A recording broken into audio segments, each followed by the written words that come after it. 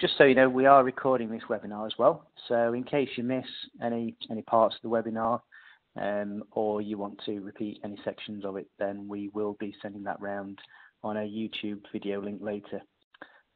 We also have a YouTube site with all the previous webinars and some other video content on there. So we'll send that link through too, and please feel free to browse that and view any of the previous webinars that we've done. Okay, so a bit about Central Technology first. For those of you who don't know, we're established in 2002. We're a managed IT services provider, and we own and run our own UK data center infrastructure, which runs all of our cloud connectivity and telecom services. My name is Richard Thompson. I'm the Sales Director at CT, and today I'm going to talk to you about GDPR NIS, improving your IT security, Veeam backup, and disaster recovery as well.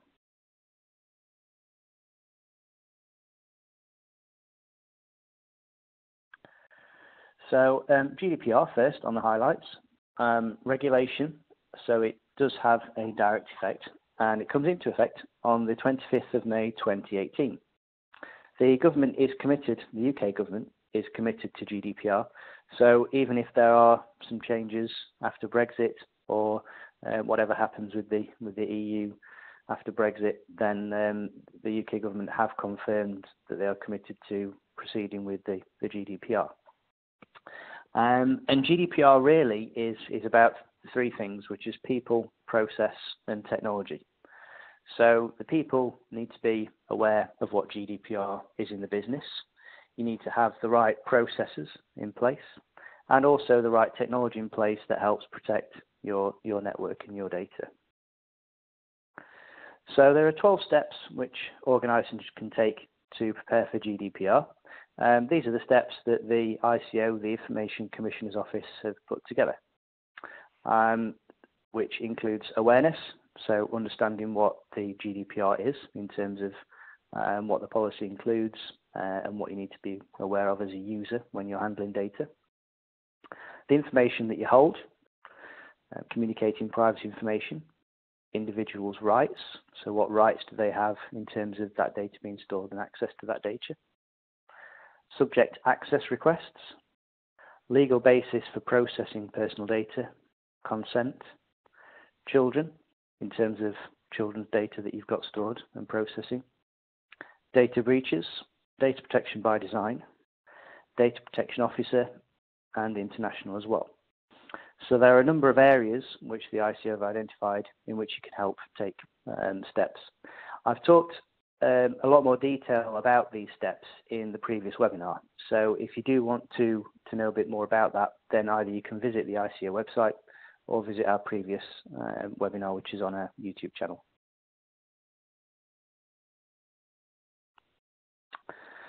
So what is GDPR, or General Data Protection Regulation? The ICO, the Information Commissioner's Office, state that if you have been managing data protection, you will see many principles for GDPR are the same as those within the Data Protection Act, which the Data Protection Act we've been talking about for a long time.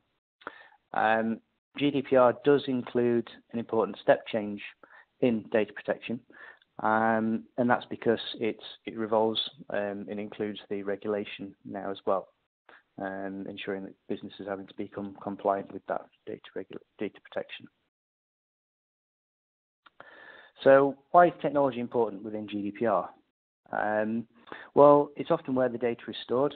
Many businesses don't run on paper now, so using computers, so either they're processing that data or storing that data on their network.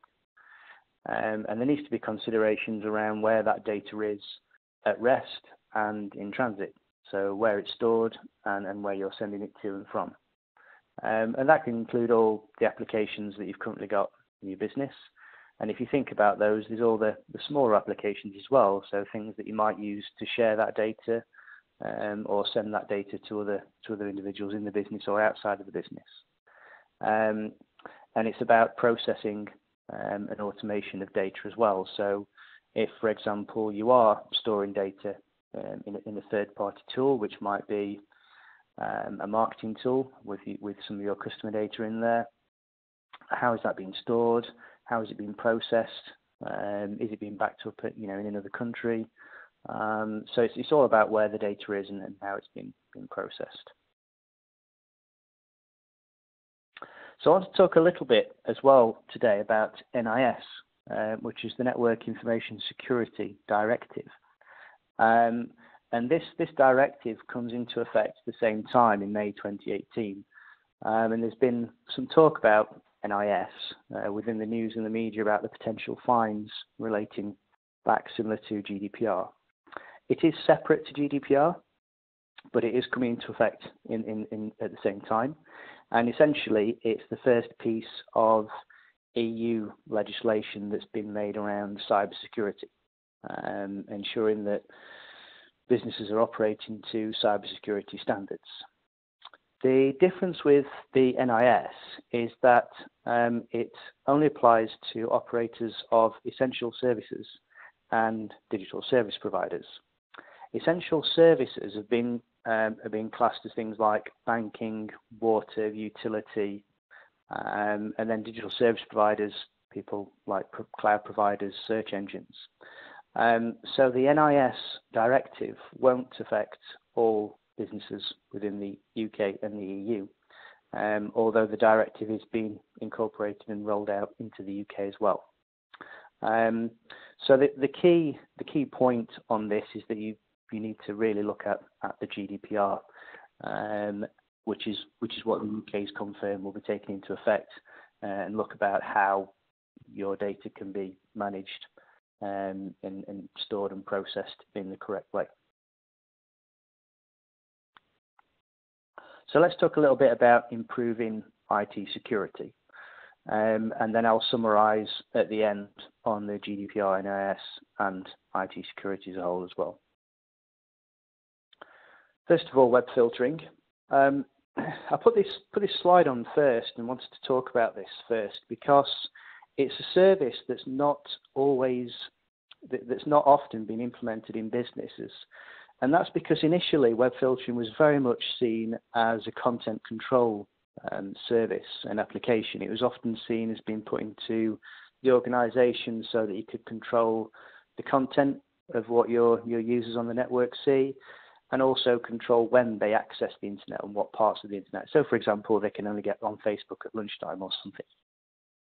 However, web filtering has and can play a really big part in security, because you've seen obviously all the phishing emails that come through with, UPS delivery, and you could potentially click on the link. Now, whilst you have email security software to try and filter the majority of that out,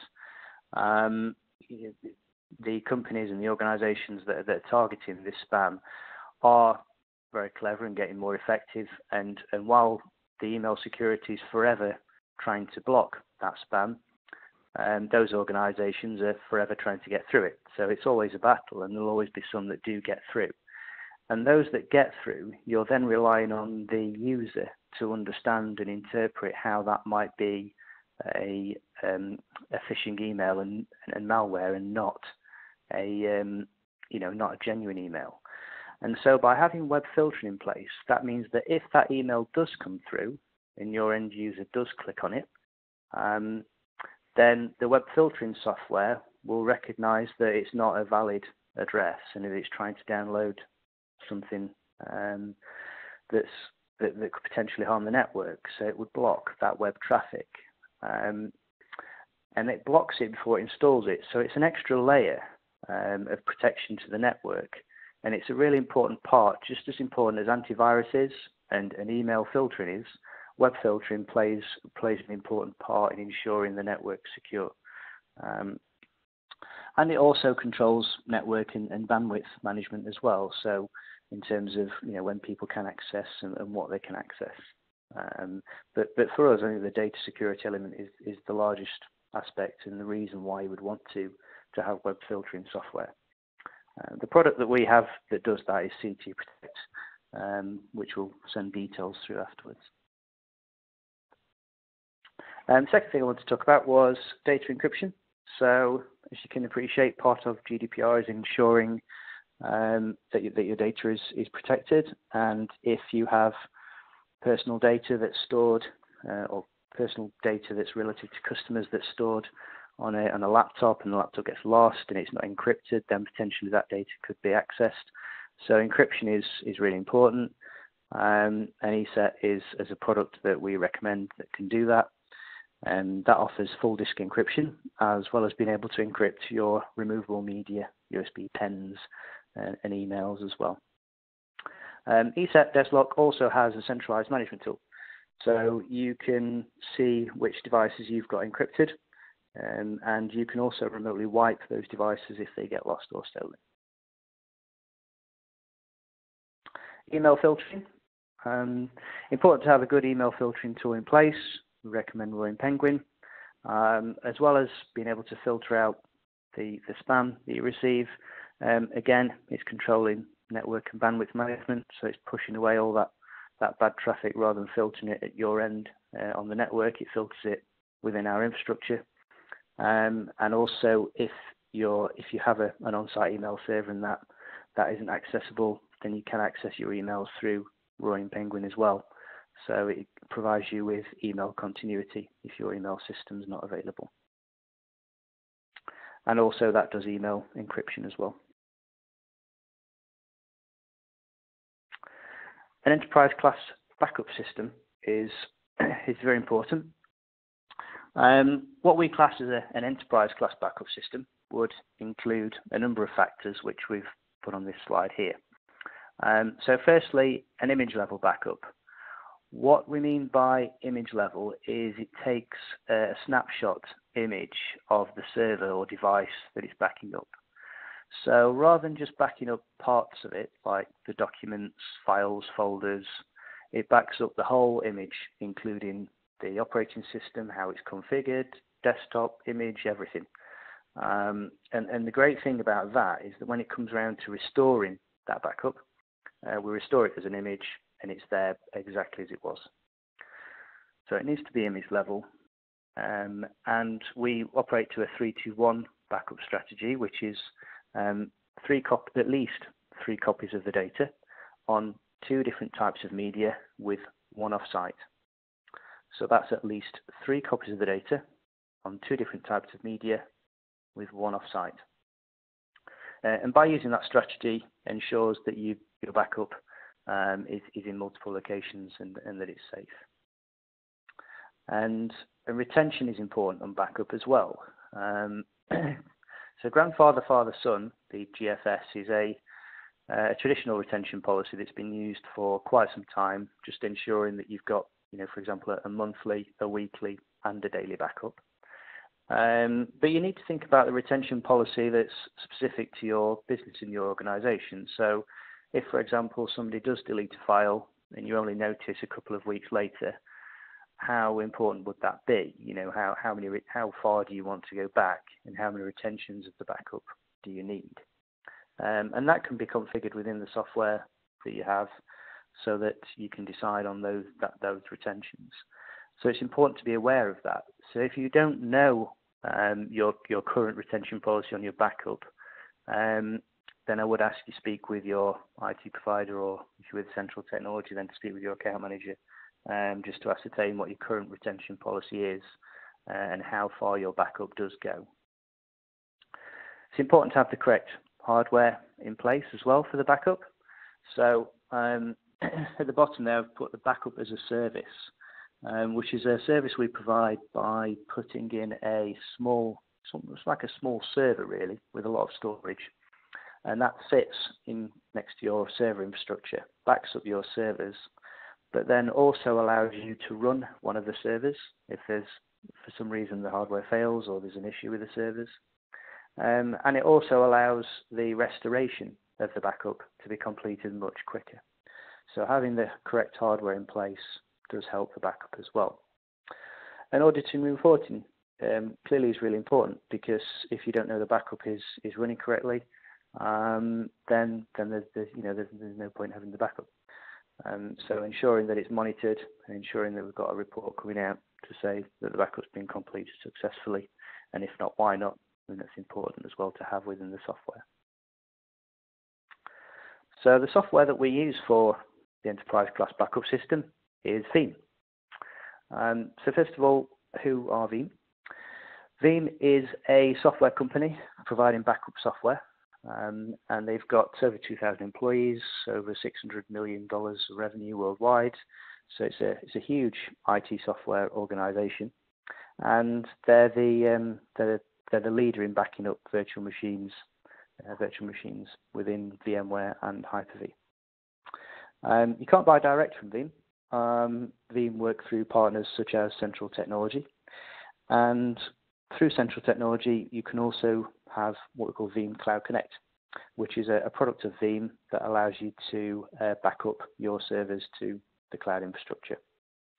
So just to run through that again, Veeam is a software company. They use a piece of software called Veeam Backup and Replication, which is the software that we recommend to use.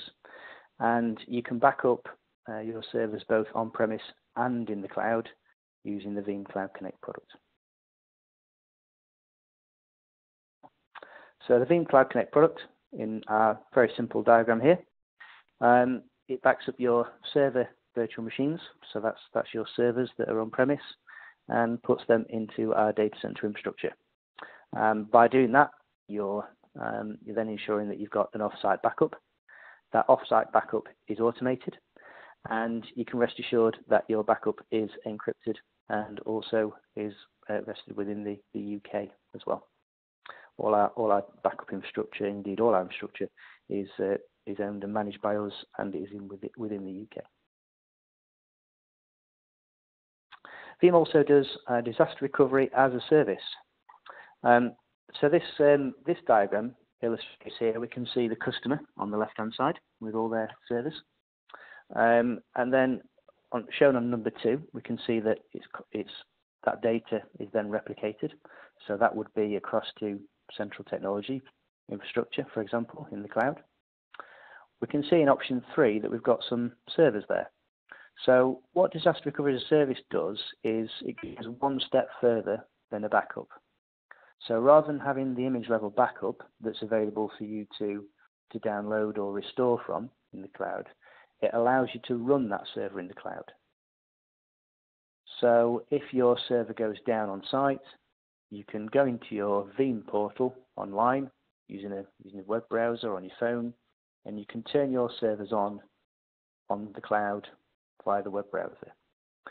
So if you do have an infrastructure failure on site, or you can't get to site, or there's an issue with connectivity, then you can at least access your servers via the cloud through disaster recovery as a service. And then hence number 4 ensures that the service continues running with little interruption to end users or your customers. So just to summarise that, together Veeam and Central Technology can firstly back up and protect your data with Veeam Cloud Connect, and secondly improve disaster recovery and continuity with Veeam's disaster recovery as a service. So to summarise all those points about the IT security as well, antivirus and anti-malware protection is important, a correctly configured firewall, web filtering, which we talked about on the first slide, email filtering, up-to-date operating system, so nobody running Windows XP, enterprise class backup system, such as the Veeam that we just talked about, and data encryption, which is the ESET Deslock product. So I just want to run through some of these, some of the key takeaways from today, and also talk a little bit about GDPR again. So to summarise, GDPR is about the protection of personal data, and it's about ensuring that you've got and understood the policies that are in place for your data. So it's about the awareness of your data, you know, where is it stored, where is it held, how is it backed up, who has access to it, how is it processed, and documenting that. And then it's about ensuring that data is protected, which obviously technologies can help do that, because often the data is stored on technology, which is why the two are very much interlinked. NIS is only applicable to the service operators that we talked about and also digital service providers. And therefore, the next step really in terms of looking at GDPR as a whole would be to either have some GDPR consultation, which we do through a partner, which may include things like a data mapping exercise, so looking at where the data is stored and analysing that, or doing things like data protection audits. And then the second thing you can do is a data security audit, which we do in terms of looking at the network, seeing how the data flows in and out of the business, where people are accessing that data, how are they accessing that data, and ways that technology can help improve the protection of the data, the cybersecurity within your network. Okay, so it's time for any questions and answers. There is a chat box up in if you hover up in the top, little bubble there, and you can click on and type any questions that you've got at all.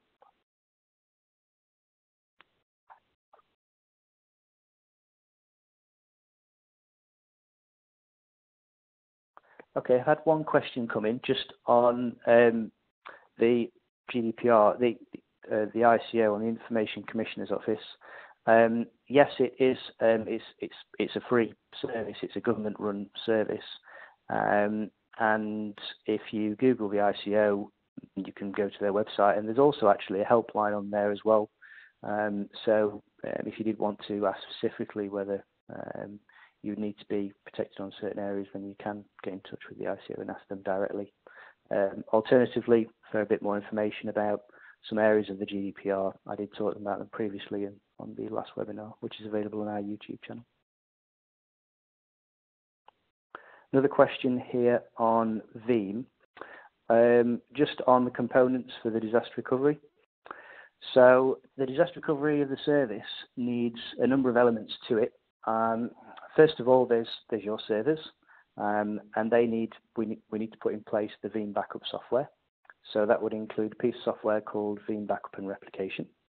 So firstly, you would need to either buy the software or you can pay for it monthly.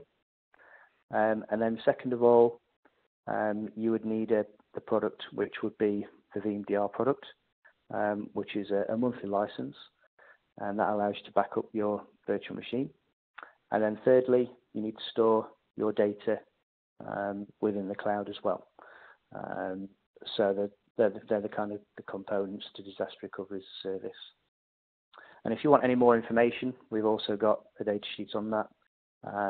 So do feel free to email me at the end of the webinar if you need further information on that. Okay, so our next webinar date is in October. Do contact me or your account manager if you want to arrange a technology security audit or consultation with GDPR, or if you need any more information or details on the products and services that we've talked about today. So thank you very much for listening, and we look forward to seeing you in October. Bye-bye.